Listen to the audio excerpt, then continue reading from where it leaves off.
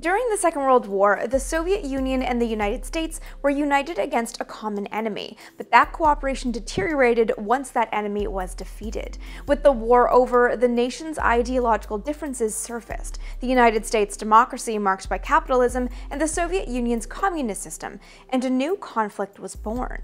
The Cold War became a standoff as both nations positioned themselves as technological leaders, and both needed ways to check and see if the other was telling the truth. This became harder once the Iron Curtain cut off communication between the Soviet bloc and the Western world. Classical forms of espionage with embedded spies became impossible, and rumors swirled that the Soviets were building an arsenal of high-performance interceptor planes, bombers, submarines, missiles, and potentially even nuclear weapons under its shroud of secrecy.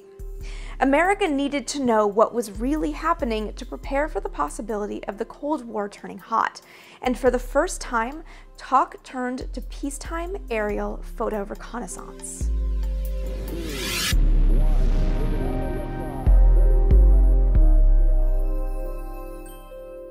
Hello everyone, I'm Amy. This is The Vintage Space, my little home on the internet where we talk about all things mid-century that, quite frankly, interest me.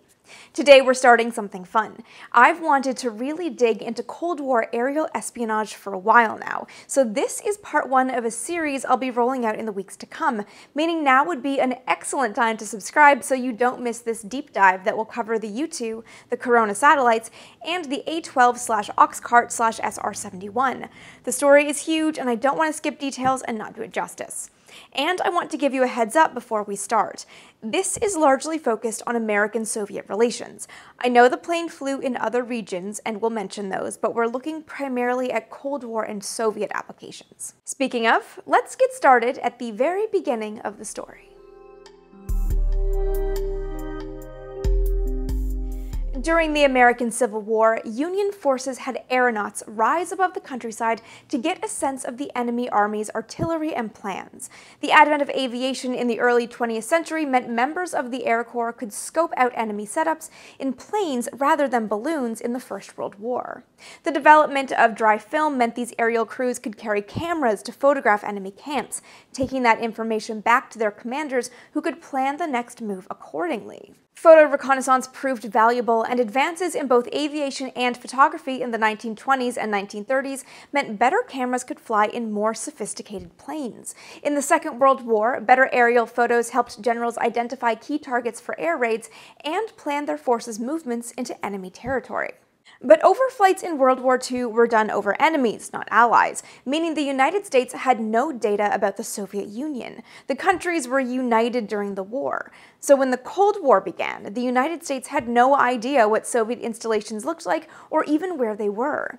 Sparse insight came from interrogating prisoners returning from Soviet captivity and defectors from Germany who had flown recon missions over Russia. The information was useful, but quickly became dated. By the late 1940s, both the newly independent U.S. Air Force and the U.S. Navy were trying to update U.S. intelligence by flying RB-47s, the reconnaissance version of the B-47 bomber equipped with a camera. Using electronic ferret equipment, they'd find gaps in radar coverage along the border, then dart into Soviet airspace to photograph their targets on these sensitive intelligent or SENSIT missions. But these penetration flights became significantly riskier in 1950 when the Soviet Union adopted a more aggressive policy about airspace violations and began attacking aircraft flying over the borders. The outbreak of the Korean War that same year extended this aggressive policy into the Far East over Soviet-backed North Korea. It marked a turning point in the Cold War. Faced with an increasingly aggressive enemy bent on expanding its area of influence, America's need for intelligence became more pressing, both for the sake of political decision-making and preparedness in the event that the Cold War turned hot. But how to carry out that reconnaissance wasn't immediately obvious.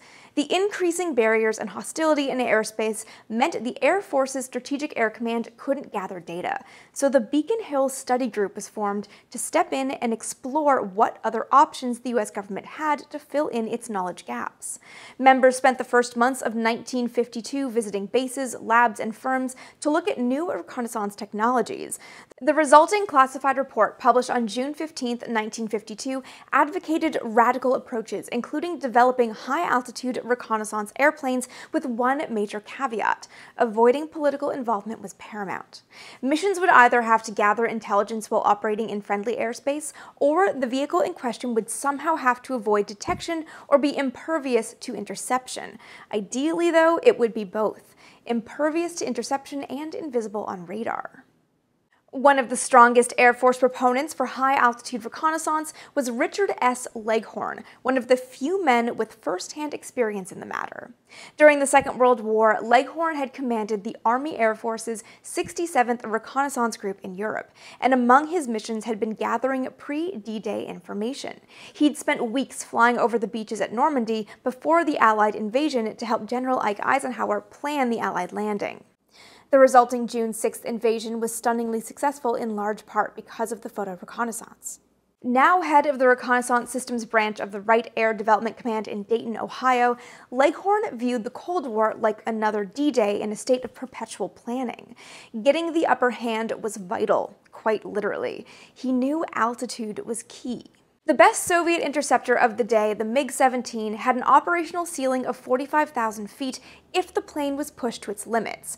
Adding the range of the plane's artillery, Leghorn reasoned that a photo reconnaissance plane flying at 60,000 feet would be able to gather information while staying safe from counterattacks. But that was only half the argument in favor of high-flying planes, the other being evading detection. As far as America knew, the Soviet Union was using American-built radar acquired under the Lend-Lease program during the war in conjunction with a high-altitude tracking system, and the best U.S. intelligence had determined the Soviets weren't using that high-altitude system as an early warning system. In short, the U.S. military knew the Soviet system's limitations and could exploit known gaps. The big unknown was whether the Soviets had updated the system. Flying into Soviet airspace at or above 65,000 feet represented a best guess on avoiding radar, but there was a chance that it was wrong. Leghorn directed the Wright Air Development Command to start modifying the English Electric Company's Canberra into a photo reconnaissance plane called the PR-3, and before long, an all-new single-pilot Canberra with a high-lift wing, a Rolls-Royce Avon 109 engine, and a less stressed and therefore lighter airframe was in the works that, on paper, could reach 67,000 feet. But Air Force brass wasn't interested in a specially built aircraft that only had peacetime uses. The service wanted a reconnaissance plane that was also combat-ready, but that killed the altitude advantage. Modifying the PR-3 for combat, a version called the RB-57D, added weight that translated to a 3,000-foot altitude penalty, which could be the difference between a safe flight and a flight intercepted by enemy weapons. When a British flight in a modified Canberra was detected and nearly shot down over Kapustin Yar while flying at 65,880 feet, it became clear altitude wasn't worth sacrificing for combat readiness. Leghorn eventually grew so frustrated by his lack of support at the Wright Air Development Command that he transferred to the Pentagon in early 1952 to work under Colonel Bernard Shriver, Assistant for Development Planning to the U.S. Air Force Deputy Chief of Staff for Development. Now Leghorn was responsible for planning the Air Force's reconnaissance needs, and it finally began serious research.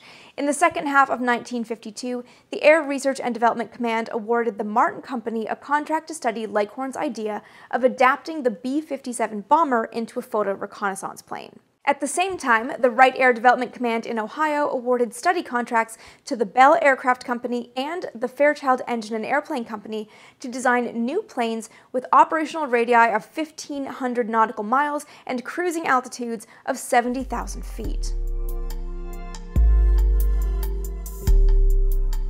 In January of 1953, Ike Eisenhower took office and brought new eyes to the issue of needing knowledge about goings-on behind the Iron Curtain. He was disappointed in the quality of intelligence about the Soviet bloc, the nearly decade-old photography that only covered the area west and the Ural Mountains of all the massive land that is the Soviet Union. What little intelligence America had said the Soviet Union was taking strides rather than steps forward in its development of weapons.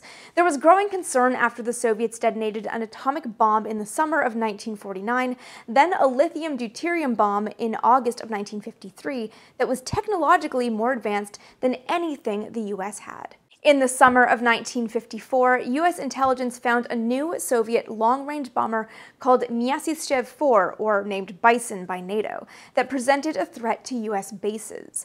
The perception of a gap thus evolved over Eisenhower's first year in office, and it left him greatly unnerved. He wanted less guesswork and more solid reconnaissance to figure out how he should position the United States policy and prepare for possible Soviet action. Director of Central Intelligence Allen Dulles was also keen for Eisenhower to take a more aggressive stance in the face of a powerful enemy threatening peace throughout the world. By now, the president had a few options to choose from. The U.S. Air Force had proposals for 3 new reconnaissance planes. Fairchild submitted the M195, Bell presented the Model 67, renamed X-16 in an attempt to hide its true purpose, which is a very strange use of the X designation, and Martin pitched the Model 294, which was a version of the B-57. They were all similar, but the Air Force favored Martin's plane as an interim design, while Bell developed the X-16. Coincident with these 3 bids reaching the Air Force, the Lockheed Aircraft Company submitted its own, wholly unsolicited design.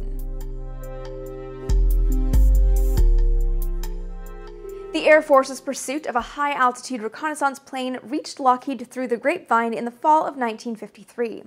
Assistant Director of Lockheed's Advanced Development Program, John H. Jack Carter, learned about it from Eugene Kiefer, his old Air Force colleague who is now at the Pentagon. Speaking off the record, Kiefer opined that the Air Force was wrong to pursue a plane that was both tactical and strategic. A purpose-built vehicle would be best all around. Carter brought the conversation back to officials at Lockheed, who okayed his idea of drawing up a bid for the plane, and it wasn't long before Clarence L. Kelly Johnson joined the skeleton team. Kelly Johnson was already a highly regarded designer with hugely popular planes to his name, including the P-38, the P-80, the F-104, and the Constellation. He loved the challenge of this high-altitude reconnaissance plane and immediately thought of the F-104. It was one of the most streamlined designs he'd ever worked on, and he reasoned that its body, paired with the high aspect ratio sailplane wings, could create the high-flying plane of the Air Force's dreams. Without doing a detailed engineering study and ignoring some Air Force specifications that were more combat than reconnaissance, Johnson developed a conceptual design. He married the F-104's fuselage with large detachable wings and tail, connected by tension bolts to keep the weight low. Also, to keep weight down, he designed a jettisonable wheeled dolly for takeoff, coupled with detachable pogos to stop the wings from dragging on the ground. For landing, he used skids paired with a reinforced belly rib. To free up as much space and weight as possible for photographic equipment, he left the cockpit unpressurized. He used the same General Electric J73 non-afterburning engine that powered the F-104. A single one was more than powerful enough for the plane. As per Johnson's initial design, the plane, loaded with 600 pounds of sensors and camera equipment, could reach 70,000 feet with a 2,000-mile range. Called the CL-282, the plane was, in effect, a jet-powered glider. In May of 1954, when Johnson finished his proposal, he attached a price tag of $28 million for 20 airplanes, each fitted with a GE J73 engine. The CL-282 proposal reached General Curtis LeMay, commander of the Air Force's Strategic Air Command, and he wasn't interested. LeMay was happy enough to add a camera to the B-36 and just call it a day. The CL-282 made the rounds around Air Force groups in the first half of 1954 and was passed over again and again. Some people didn't like a plane that relied on the unproven J-73 engine that had no track record flying above 70,000 feet. Some were put off by the lack of traditional takeoff and landing gear. Others didn't like the risk of a single engine design. But for all the detractors, there were a handful of Air Force brass who saw the value of the unconventional plane. Most vocal among them were 3 men with backgrounds in photo reconnaissance. Special Assistant for Research and Development to the Air Force Secretary Harold E. Talbot, Trevor Gardner, Gardner's assistant Frederick Ayers Jr., and one of Talbot's advisors, Garrison Norton. Knowing the Air Force wouldn't support the CL-282, but convinced the design was worth pursuing, they sought another path for approval and took it to the CIA.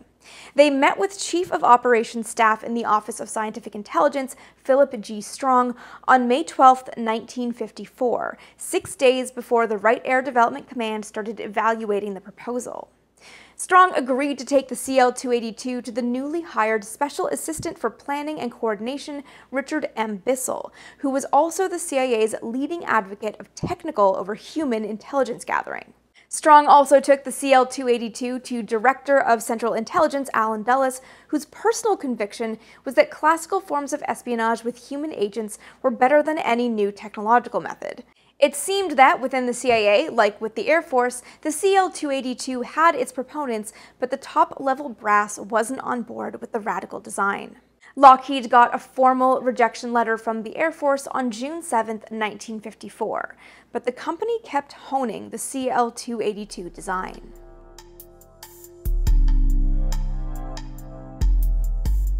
In the latter half of 1954, advocates of the CL-282 increasingly thought of it as an integrated intelligence system, a cutting-edge plane and camera that, working in tandem, could answer questions about the Soviets' capabilities and most notably help answer the question of the bomber gap.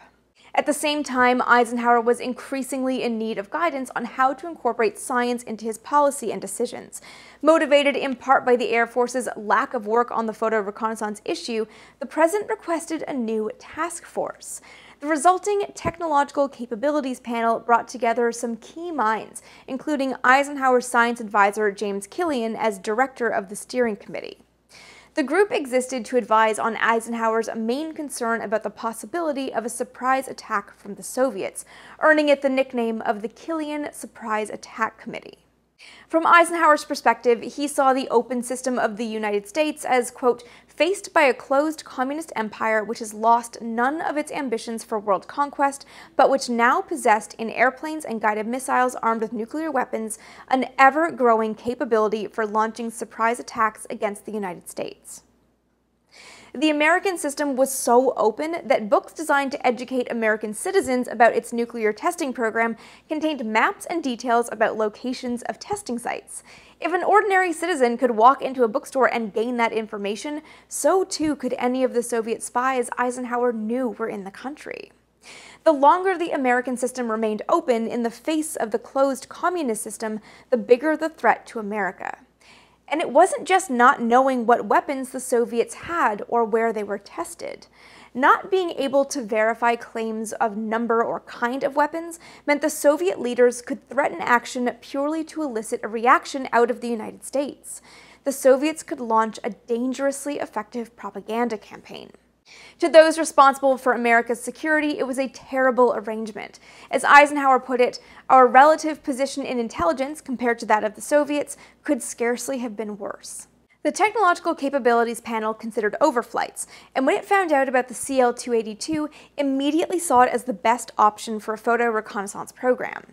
Not only was the plane revolutionary, members saw the potential of loading it with all kinds of esoteric photography equipment to get a complete picture of what was happening in the Soviet Union. It fell to a subgroup called Project 3 to undertake a detailed study of possible overflights. In October of 1954, under Land's guidance, Project 3 drafted a whole proposal for a program using the CL-282, and the proposal defined the program as non-military. Project 3 wanted overflights done in civilian, unarmed, unmarked planes and thought the CIA was best suited to carry out this mission. But the idea was so sensitive it was omitted from the original report. Alan Dulles was reluctant to have the CIA run the overflight program. He didn't want the agency to get involved in what he felt was a military endeavor, especially because of his personal preference for human agents and secret communication.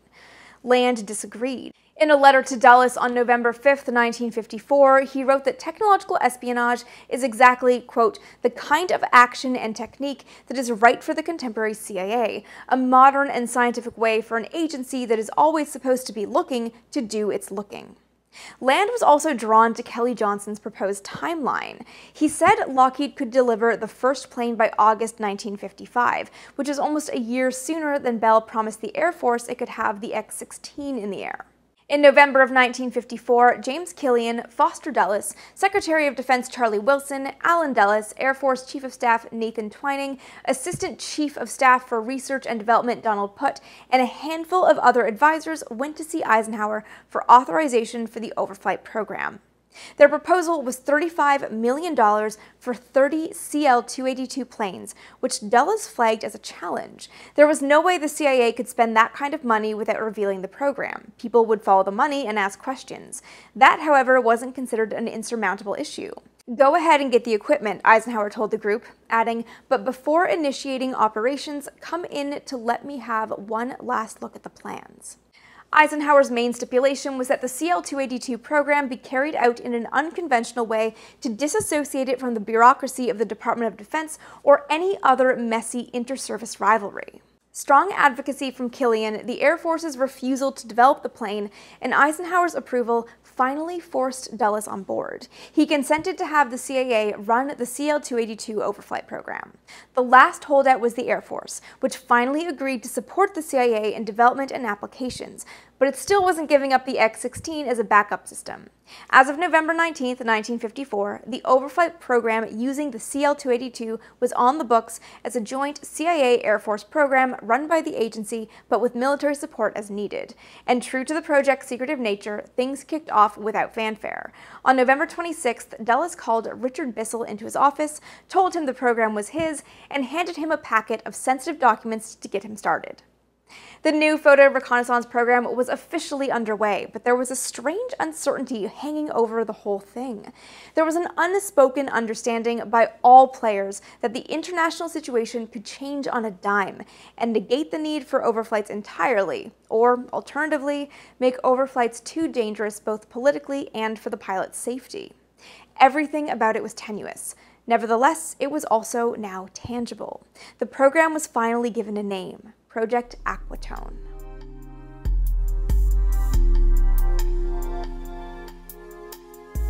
Everyone involved in Aquatone knew security was paramount. Any leak at home or abroad could compromise the whole endeavor. To limit the number of people who knew it even existed, Richard Bissell made it completely self-contained. The program had its own contract management, admin personnel, financial department, logistics, communications, and even security personnel made largely from his own staff. But the program quickly outgrew these minimalistic roots to include 357 people between the CIA, the Air Force, and Lockheed as the prime contractor. On the Lockheed side, the go-ahead to build the CL-282 came via a phone call to Kelly Johnson on December 1, 1954. While engineers started on the flight article, negotiations got underway with unvouchered funds. It was effectively a good faith arrangement where the contractor started building the plane under the understanding that money would come eventually. It was a mark of how seriously Lockheed, and specifically Kelly Johnson, took this project, that work began with no money. In mid-December of 1954, Eisenhower authorized Allen Dulles $35 million from the agency's Reserve Contingency Fund for the CL-282 program, and with it offered a bit of a loophole. According to a 1949 law, the Director of Central Intelligence didn't have to account for these funds publicly or go through the process of competitive bidding with contractors and subcontractors. Thus, Allen Dulles had access to the funding he needed, could expedite transferring those funds, and simplify production and procurement chains. On December 22, 1954, the first CIA-Lockheed contract was signed under the codename Oarfish. The agency gave Lockheed tech specs rather than performance specs, a semantic difference that gave the contractor far less rigid requirements and therefore allowed for better use of available funds. Lockheed's portion of the overall program budget was $22.5 million to build 20 planes and a 2-seat trainer and spares. The U.S. Air Force would provide the engines, saving the CIA the cost of the power plants. The balance of the CIA funds was allocated to other elements, including the camera and life support systems. To get things moving while negotiations finished on the contract, Bissell wrote Kelly Johnson a check for $1,256,000, and there's something right after that figure that's redacted in the report, on February 21, 1955, and popped it in the mail. The final contract was signed on March 2, 1955, and called for delivery of the first plane that July and the last one in November of 1956.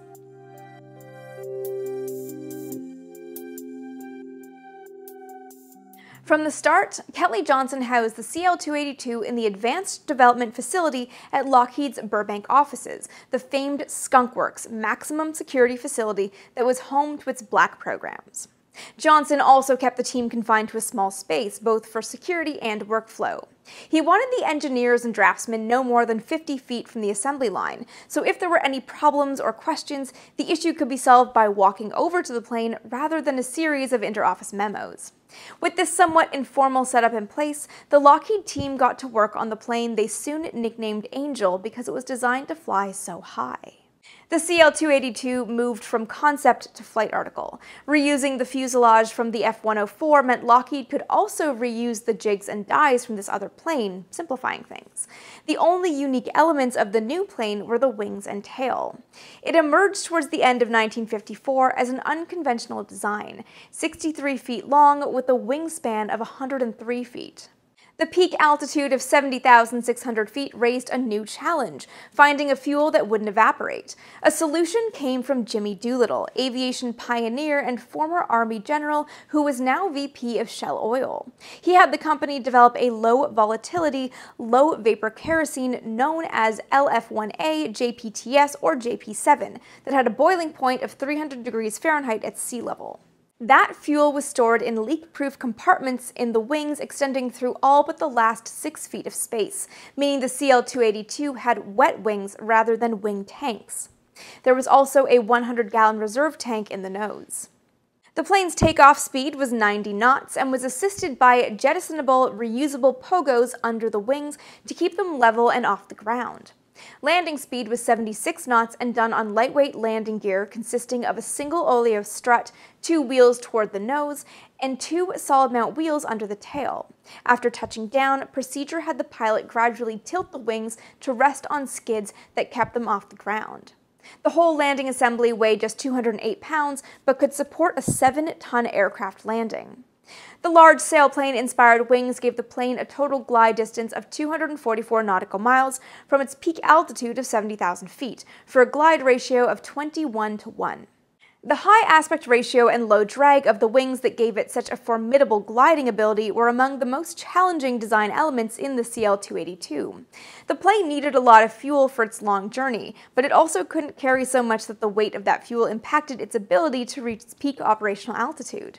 To free up weight for fuel, Johnson designed the wings and tail assembly to connect to the fuselage with tension bolts, a row for the wings and just 3 for the whole tail assembly. This also freed up weight for instruments and cameras. The reconnaissance bay had a weight limit of 450 pounds. Though the tension bolt arrangement for the wings and tail was a great solution in terms of weight, it created a new problem. It made the plane vulnerable to gusts of wind at altitudes below 35,000 feet, where the air pressure was strong enough to seriously damage the fragile connecting structure. The solution was a gust control mechanism, again inspired by sailplanes, that effectively set the ailerons and horizontal stabilizers in a position that kept the plane in a slightly nose-up attitude that offered protection against sudden stresses. But it wasn't just gusts of wind that presented a threat. Even on a nominal mission, if the plane flew too fast, too slow, or at a slightly wrong attitude, stresses on the airframe could rip it apart. Pilots had to be immensely careful to keep the plane in that slightly nose-up attitude at operational altitude. If the nose dropped a degree or two in a nose-down pitch, the plane could gain speed and exceed the placarded limit in less than a minute, at which point it would come apart. Managing speed meant paying close attention to instruments because flying above 65,000 feet gives no physical sensation of speed, and there aren't objects like nearby clouds to use as a reference. It was theoretically easy for a pilot to overspeed and not even realize it before it was too late. On the flip side, if the plane slowed and stalled, the forces associated with its fall could also rip the plane apart. This is the famous, or maybe infamous, coffin corner. The difference between stall speed and overspeed was just 6 knots. Flying the CL-282 took serious concentration for the pilot to maintain aircraft trim as it consumed fuel, since this affected weight as well as balance. The plane had a complex system of feed lines and valves that drained to a central sump, making it impossible for a simple fuel gauge to display levels. The pilot only had a mechanical counter to manage his consumption. Ground crew set the counter at the start of the mission, and it automatically subtracted the amount of fuel as it was used in flight. The pilot kept a log of fuel readings and matched it to what planners said levels should be at given points in the mission. Another method was simply tracking airspeed and time to determine fuel usage. With all the pilot had to manage during the flight, Lockheed and the CIA needed to ensure his life support system didn't add to his task list. That job fell to Dr. William Randall Randy Lovelace and Don Flickinger, two pioneers of aviation medicine, each with decades of experience. From a human factors standpoint, the challenge came from the cockpit being pressurized to just 28,000 feet, which is higher altitude than humans can survive without additional oxygen. Again, this was a decision designed to save weight. Flying the CL-282 meant the pilot would need some kind of pressure suit, and Lovelace and Flickinger suggested the David Clark Company as the manufacturer. The final solution was a partial pressure suit that, coupled with the pressure in the cabin, kept him safe from the dangers of flying at high altitude. If the cabin pressure dropped, the suit would inflate to keep the pilot safe. He got a steady flow of oxygen through his helmet. Mission rules said he would pre-breathe oxygen before flight to purge his blood of nitrogen. An external bladder allowed him to urinate on the flight, and a low-bulk, high-protein meal diet the day before and the morning of a mission reduced the likelihood of bowel movements. The pilot could drink sweetened water by a straw he could push through a small, self-healing hole in his faceplate. Ready-to-eat foods were on hand in squeezable containers, and many pilots opted for hard candies to keep their throats from getting dry. Another thing added to the cockpit for pilot safety was a suicide pill. No one expected Soviet missiles to be able to shoot down the CL-282 or expect the pilot to survive such an incident. The plane was so fragile, everyone involved in the project assumed it would disintegrate in the unlikely event that something knocked it out of the sky. Nevertheless, the decision was made to include suicide pills to spare the pilot torture in the very unlikely event he was captured. Dr. Alex Batlin of the Technical Services Division suggested a thin glass cyanide pill like the one Hermann Goering used to kill himself. It would have fatal effects within 15 seconds, and taking it on a mission was the pilot's choice. Some opted to take it, most did not. As Eisenhower wrote about the need for suicide pills in his memoirs, "This was a cruel assumption, but I was assured that the young pilots undertaking these missions were doing so with their eyes wide open and motivated by a high degree of patriotism, a swashbuckling bravado, and certain material inducements." Another worry for pilot safety was ejecting. Many worried that they could lose their legs below the knee ejecting because the suit made the cockpit so tight. The plane's technical development and human factors considerations were only part of the overall program. The final piece that would turn the CL-282 into a true reconnaissance platform was a camera. The important thing when talking about cameras for aerial photo reconnaissance is focal length. Focal length is the optical distance from the point where light entering into the lens converges to form a sharp image and the film that captures that image. The longer the focal length, the narrower the angle of view and the higher the magnification. Standard cameras measure focal length in millimeters. Photo reconnaissance cameras measure focal length in inches. To give you a sense of the difference, depending on the type of lens and distance to the target, the focal length for an SLR sits between 18 millimeters and 300 millimeters, which is 0.7 to 11.8 inches. Photo reconnaissance in the Second World War had primarily used the Fairchild K19 and K21 framing cameras that had lenses of focal lengths between 24 and 40 inches. The Trimetragon K17 mapping camera came into use late in the war and debuted a setup with 3 cameras working simultaneously for vertical, oblique right, and oblique left pictures, revealing a wide swath underneath the plane. The problem with this setup was that it used a lot of film, and the oblique photographs didn't have a ton of definition. Advances post-war meant standard cameras could resolve things about 20 to 25 feet across from an altitude of 33,000 feet, but at twice that altitude, that resolution wouldn't be enough. For good intelligence, the images needed to resolve objects 10 feet across at the largest to determine what was going on at a missile installation or test site. Cameras would need to be at least 4 times more powerful to make the CL-282 a viable system. James G. Baker took on the challenge of developing this new camera in October of 1954, before Aquatome contracts were even in place. He knew time wasn't something the program had in excess. And he did it out in the open to avoid hang-ups of classified documents, in effect hiding his camera right in the open. He started with an existing camera for an interim model while he worked on something custom-built for the CL-282.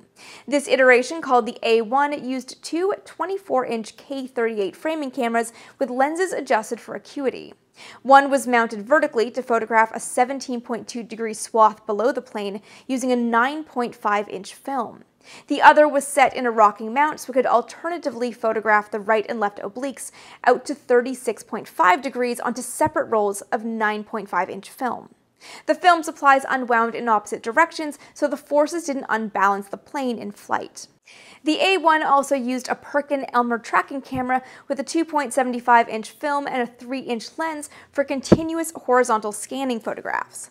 The backup was a K-17 6-inch 3-camera trimetragon using 9-inch film. An additional visual aid was a periscope to help pilots recognize targets. By the spring of 1955, the CL-282 was getting sufficiently close to flight tests. The question of where to test it was easier to solve than the larger question that haunted Eisenhower: would the plane be safe to use? And that's where we're going to end the story for this video. Like I said up front, this is the first in a series. Up next, we're going to be looking at the first U-2 missions, followed by a deep look into the Powers incident and its effects, then moving into Corona satellites, and finally the A-12 Oxcart/SR-71. Quick reminder that my new book, Fighting for Space, is available however you like to consume books, as is my first, Breaking the Chains of Gravity. I have links for both of those in the description below. I want to give a special shout out to my Patreon supporters and YouTube members. You guys truly make these videos possible. Thank you so much for your ongoing support. If you want to help keep these videos going and want to have access to the Vintage Space Discord, I've got the links you need in the description. I've also got links to connect on social media. That's the best way to keep up with what I'm doing. And that's it. Thank you guys so much for hanging out throughout this entire video, and I will see you next time.